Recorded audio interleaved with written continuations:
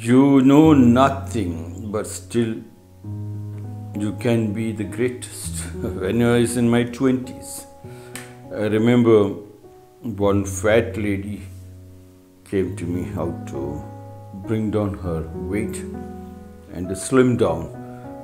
And I casually said, because you're having less of sex with your husband, that's why you're fat. And she got so angry with me and she shouted at me, telling, you have no experience, you're not married, how could you say such things? Now I'm thinking that can be true to a certain extent, and the whole world is on that running around the bush.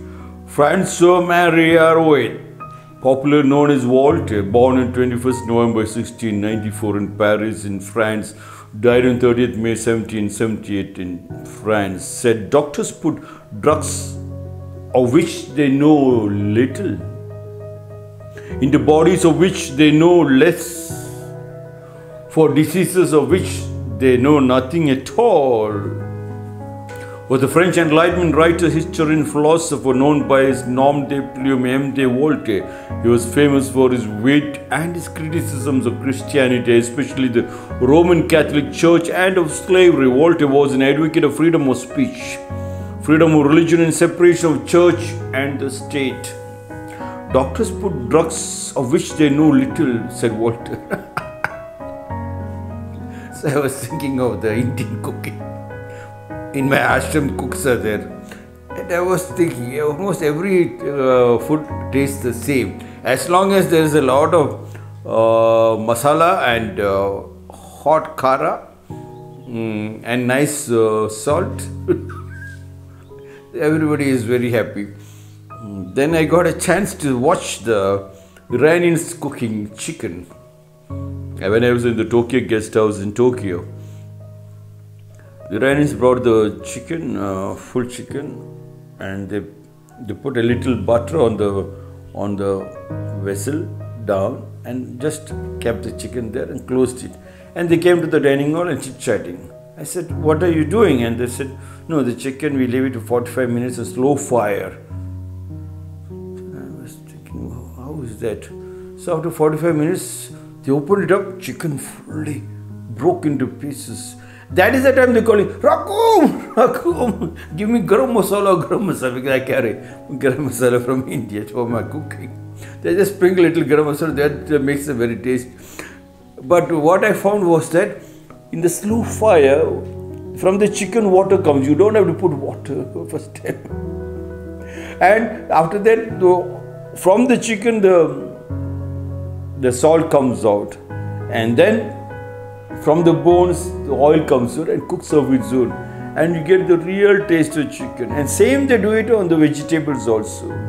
So they get the real vegetable taste. But here in my ashram, you don't need to have the vegetable taste or anything for that matter, as long as there is masala. And I think it's the same for all over India. Looking at that, I know what Voltaire said. Doctors put drugs of which they know little. Cooks put masala of which they know nothing about vegetables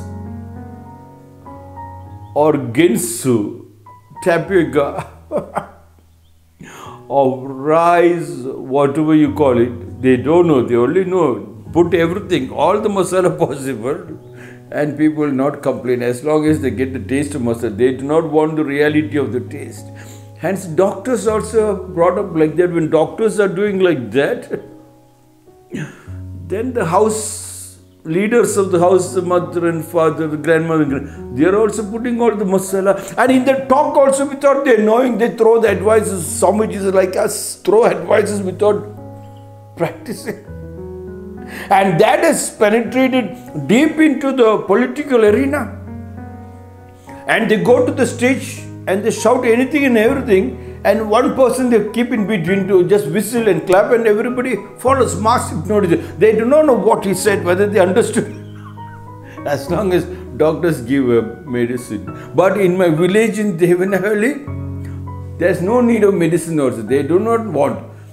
When they fall sick, they must go to the doctor. And doctor just they will ask doctor, one injection doctor give, the disease will go. How? I do not know. So one day I asked the doctor, the former minister, sports minister, Jivraj Alva's brother, Jayaprakash Alva was our medical head in the ashram. So I asked Dr. Jayaprakash Alva, doctor, and the doctor was telling, yes, it is true only. Everybody comes. If I don't give them injection, they will not go. An injection, if I give, whether I give medicines or not, irrelevant, their sickness will go. Just injection. Oh, I said, what injection I should give? Majority of the time I put glucose or water.